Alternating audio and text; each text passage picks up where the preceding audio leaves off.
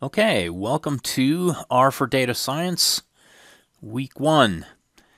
In this course, we're going to be using the so-called Tidyverse collection of packages developed in R for talking about and doing tasks of data science.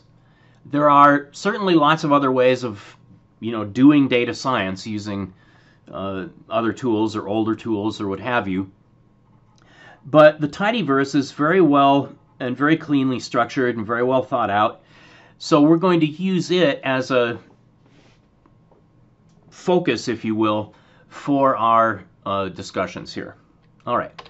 Now, so what is data science anyway? Well, the term data science originated, I don't know, a dozen years ago or thereabouts, at a time when machine learning was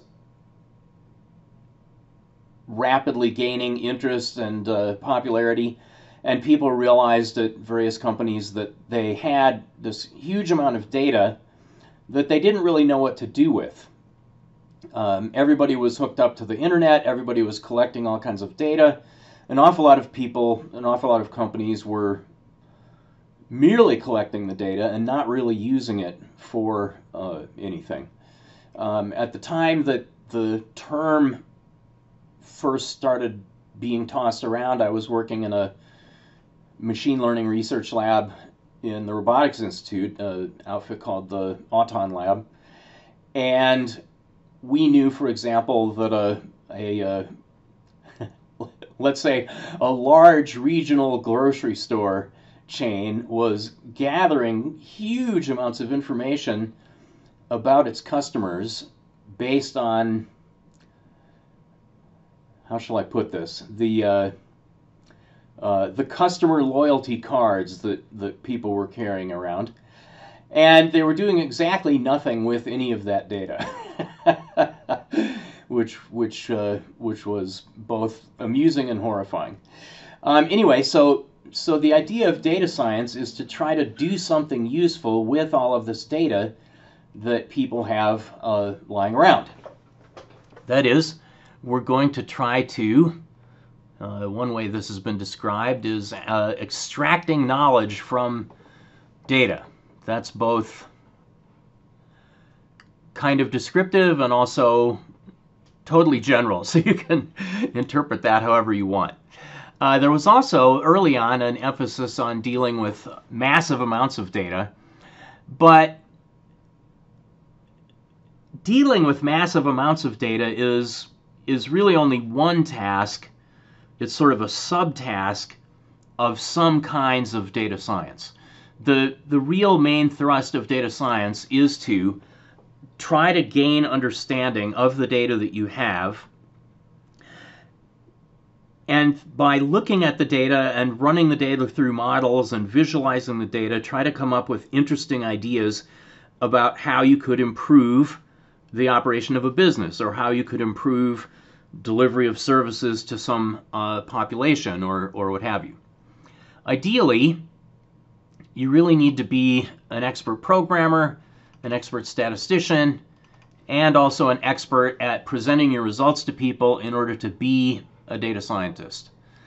Now, that's a pretty tall order, but that is more or less the goal. Now, really, just over the course of the last 20 years, there's been a pretty dramatic shift in how people have dealt with data. Back in the good old days, when I was a young'un, data was hard to come by, actually. It was very expensive to gather data. Computers were very expensive and centralized. Networks, by and large, didn't exist. And so if you were a statistician in a big organization, it was typically your job to do what's called experimental design to in response to particular questions that the leaders or the managers had within the organization that you were working with. What is it that causes our customers to buy more watermelons? what can we do to ensure that we have, well, face masks where we need them to be, et cetera, et cetera. And you would have to come up as a statistician handling these kinds of problems with some kind of implementable way of collecting the data that you needed to answer that particular question, and then analyze the data and see whether you could come to some statistically significant, worthwhile conclusions. Times have changed, as I sort of implied. Now data is all over the place, and what people have trouble with is figuring out even what questions to ask with the data that they have. Okay, so the job of a data scientist is really to rummage around through all of the data that companies and organizations have and try to come up with interesting questions that hopefully the data can answer that will be of value to the organization in some way. It's also very important that the data scientist be able to communicate with customers / clients / bosses who are typically much less technical than the data scientist him or herself. It's not useful to develop statistically significant results if you can't then explain those to whoever it is that you're working for and persuade them to to take certain actions. Okay, so as I said at the outset here, we're going to concentrate on something called the Tidyverse, which is a collection of packages largely driven by this fellow named Hadley Wickham, who is employed by RStudio, along with some other quite high-powered folks. These are packages developed for R, and so through a combination of just plain old R language capabilities and these tools, you can handle the complete sort of life cycle of a data science project. All right, and here, rather than trying to recreate something similar myself, I have just directly stolen a very useful diagram from the R for Data Science book. Basically, the sequence of steps involved in doing a data science project is to first import data from some source. Now, actually, even before that, you may have to locate data of interest from some distant source, like customer information or crime information or stock market information or what have you, and then import or ingest that into your R system, tidy the data up, and then iterate through this cycle of transforming the data into various interesting subsets or slices, and visualizing and modeling that transformed information. Once you have found some interesting results, it's then also your job as the data scientist to communicate with the end users, boss, client, customer, what have you, what it is that you found, and suggest how that information can be used to help the organization. Okay, so obviously we need some data, but that's generally not a problem nowadays because we've got the web, we've got customer transaction information, we've got website click information. Depending on what our organization is, we typically have reams and reams and reams of data, so that's not a problem. We need to import that data into a form that we can use in R, and that will typically either be from files that you have on disk, or from database systems, or through web port API connections, or some combination of all of these. And when you import the data, you want to get that data into R's conventional data structure, standard data structure for dealing with data that you want to work with, namely the data frame. Loosely speaking, a data frame is sort of like a spreadsheet-ish data structure that has rows and columns that are labeled. Now, once you have done your importation, the next step, if we're following the tidyverse methodology, is to tidy the data. And basically what that means is to structure all of your data frames in such a way that each column of the data frame represents some kind of random variable of interest, and each row in the data frame is a particular observation. Data frames, of course, are not required to be organized in this way, so that each column is a variable and each row is an observation. But an emphasis within the tidyverse is, look, if you have different data frames that are structured in different, not too compatible ways, then rather than concentrating on exploring and analyzing and displaying the data, you will instead be absorbed in writing code to force these incompatible things to be compatible. All right, so Wickham's argument in the tidyverse is, look, just don't allow yourself to deal with these incompatible kinds of data frames. Force the data frames all to have the same organization, where each column in the data frame represents a random variable and each row is a particular observation. Okay, so like, for example, we might have patients in a doctor's office where the columns represent things like age, gender, height, weight, history of heart trouble, history of cancer, history of this or that. And the observations then are one row for each patient within the doctor's office. Okay? Now, so we are, within this tidyverse framework, only dealing with rectangular data. This means that we're not going to try to deal with things like, graphs like social networks or web link networks or anything like that. We're also not going to be trying to deal with images or sounds or speech or text. And we're also, within the tidyverse framework, not really dealing with big data. Big data is a sort of a subspecialty that you need to use for some kinds of data science. And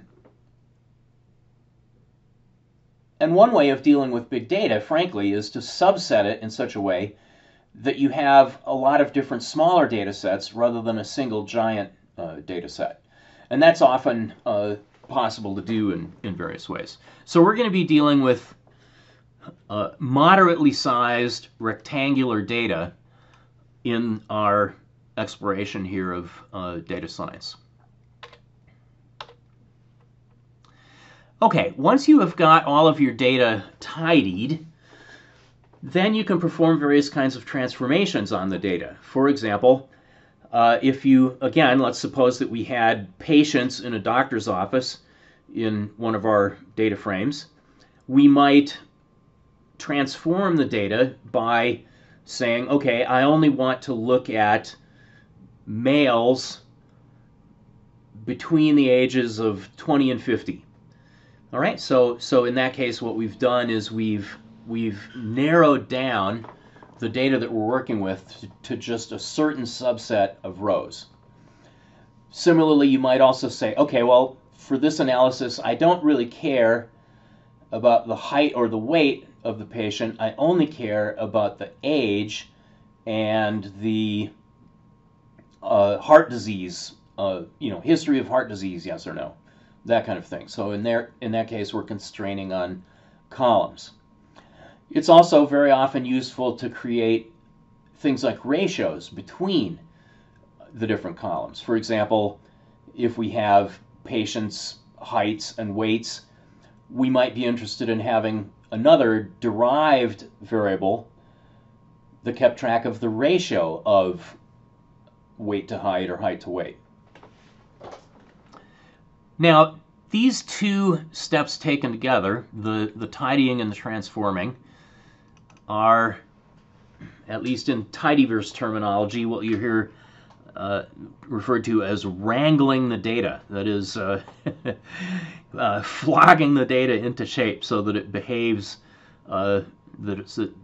nicely for you. All right. So if you can handle the business of tidying and transforming data, you can claim that you're a data wrangler, which, I don't know, might impress someone who's interviewing you. Okay. Now, once we have gotten our data sort of minimally transformed, in particular, perhaps we've created some derived variables and created certain subsets of rows and columns, we're then ready to do an iterative process to try to understand or explore what's going on with our data, to try to come up with some interesting questions to ask, and hopefully for which we can provide answers.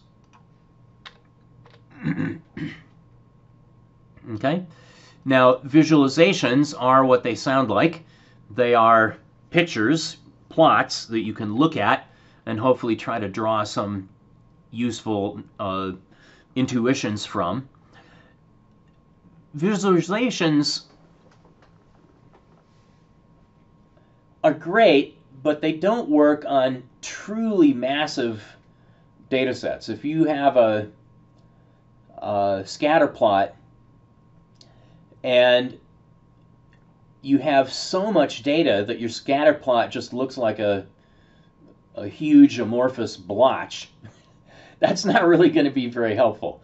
Okay, so visualization can be really useful depending on how much data you've got. But if visualization won't help you cut through and see what's going on with your data, then applying some kind of statistical or machine learning kind of model might help. And typically you'll end up trying kind of both things together. And you'll often create some hypotheses or questions that turn out not to be very interesting, or that it doesn't look like you really do have much support for. And so this process just goes around and around and around until eventually one hopes that we can produce some worthwhile hypotheses, some worthwhile questions to ask that we believe will be helpful to our organization. All right, so visualizing data.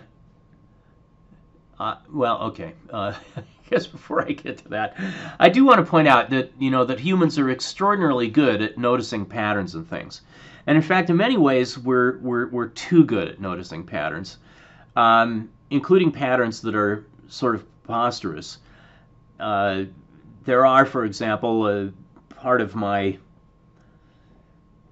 life is working with students in financial computing courses, and although none of our students are this silly, there are people who believe that sunspots have some kind of effect on stock prices, or the moon has effect on stock prices, or goodness knows what. So in statistical analysis, of course, what we're doing much of the time is running tests to determine whether we should reject a certain hypothesis or whether we should accept it. Now, of course, to be strictly correct, I should say to fail to reject certain hypotheses. But that's actually not our focus here. What we're interested in doing is coming up with hypotheses that we think might be interesting to test for the benefit of our organization. All right, so visualization is one tool that we can use for this, and within the tidyverse, a package called ggplot2 provides a very good collection, and in fact a grammar for describing charts of various kinds. And in addition to, or instead of, visualization, we can run various kinds of models to try to come up with some understanding of what's going on with the data that we have. And this is a cyclic pattern that we just do over and over again to try to come up with interesting descriptions and interesting hypotheses about our data. Okay, well then the last step, which is in some ways the most important step, is that you have to be able to communicate your ideas, your hypotheses, your questions that you've come up with from investigating the data to decision makers so that they can decide whether it's worth investigating your ideas further, or to implement your suggestions if you have been able to confirm that some of your hypotheses are correct, or at least not, should not be rejected. Now, to me, it's sort of fascinating that this methodology, if you will, for doing data science is very similar to what the Heinz College ideal or motto is. That is to stand at the intersection of people, policy, and technology. What we're doing here, for sure, is applying technology in the form of data analysis and statistics in order to generate useful information for people who can then make decisions about how to improve what's going on within their organization or within society as a whole. Now, of course, all of these steps in this data science methodology rest on being able to do programming. All right, so programming is a very important skill, a very important thing to be able to do. In our case, we're going to be concentrating on R, but you'll almost certainly find, even if R is your primary tool for doing data science projects, that you're also going to need to know some other languages and tools such as Python, such as powerful text editors, spreadsheets, a variety of other kinds of tools, particularly early on in this methodology. Okay, we started out by saying that, okay, the first step in our data science project methodology is going to be to import the data, by which we mean importing the data into R so that we can tidy it. But often, even before the importation step, there is some data cleaning, data manipulation, data flogging activity that you have to do that may be best done outside of R, using blunter and harsher kinds of tools. Okay, so that's of course up to you, but I suggest that knowing a very powerful text editor, knowing how to use things like filters, knowing how to use Python or something like awk or Perl will enhance your ability to bash data around in the early stages so that you can get it to a point where you can import it into R.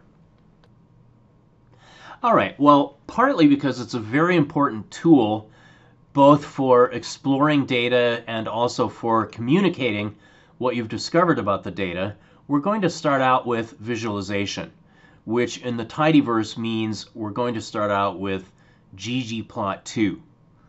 Okay, I'm going to assume for now that we have already gone through the pain and headaches of getting our data, importing it into R, tidying up the data into data frames where the columns are variables and the rows are observations. We've done all of that stuff, and now we want to start exploring the data visually. Okay, so I have got my RStudio application running on the right-hand side of the screen here, and I need to get my tidyverse library loaded. I am unable to talk and type at the same time. So all right, so here we go. So library tidyverse, and there we go. All right, so we've got ggplot2. as well as a whole bunch of other things. Now, down here, these conflicts indicate that this package within the tidyverse, dplyr, has its own filter and lag functions that hide the versions in the stats package, but we don't care about that. If we need to care about that, we can always use stats : filter to get the one from the stats package if we need to. Now, happily for us, R comes with some built-in, what I've described here as toy data frames. They're actually legitimate data. They were gathered from actual sources. MPG is one such data frame that we can use to experiment with ggplot2. And if you just type MPG at the prompt, you can see that it's got 234 records, and these are in a proper tidy structure. That is, the columns here are random variables: the auto manufacturer, the auto model, the auto displacement. Now that's the engine displacement in liters, that is the size of the engine. Then the year the car was produced, the number of cylinders, whether it's an automatic or manual transmission, whether it's four-wheel drive, front-wheel drive, or rear-wheel drive. Okay, so we have F for front wheel, 4 for four-wheel drive, and then we also have some R's in here for rear-wheel drive cars. CTY is the city miles per gallon, according to the EPA. So the first car gets 18 miles to the gallon in the city. And then following that, there are 3 more variables that my screen is just too narrow to display. HWY is the highway miles per gallon. FL here is the fuel type, gasoline or diesel or Crisco or whatever it might be. And class is the type of car, whether it's a midsize or a compact or whatever it might be. Okay. So we might be interested in knowing, is there in these cars some relationship that's obvious between the mileage that the car gets and the size of the engine? We might suspect that the bigger the engine, the lower the mileage. Okay? So let us use ggplot2 to determine whether such a relationship exists within this MPG data frame. All right, so to create our plot, we start out by saying ggplot, and we can indicate what data frame we want the plot to make use of. Now, interestingly, the way that ggplot2 is organized, the plot is separate from the charts or graphs or what have you that you put within the plot, or technically what you layer on to the plot. So we're going to start by saying ggplot's data is MPG, and then we're going to add a particular kind of plot geometry. Namely, we're going to create a scatter plot. Geometry is point, and in here we need to do a mapping of aesthetics, so-called. And this is, I'm doing this fairly briskly. This is going to be much better explained when you read through the full documentation in the textbook. What I want is my aesthetics to have the displacement on the x-axis and the highway miles per gallon on the y-axis. And there we are. And poof. Okay, so here is a scatter plot representing with the displacement in the x-axis, the highway miles per gallon corresponding for each of the observations in our data set. And we do see, roughly speaking, that there's a linear-ish decrease in highway miles per gallon as the displacement in liters increases. Although there's some interesting outliers here and there that we might be interested in investigating further. All right, so there we are. I have shown you one plot, and your job in homework 1 is going to be to investigate a whole lot more plots, not only with the MPG data, but with some other data sets as well.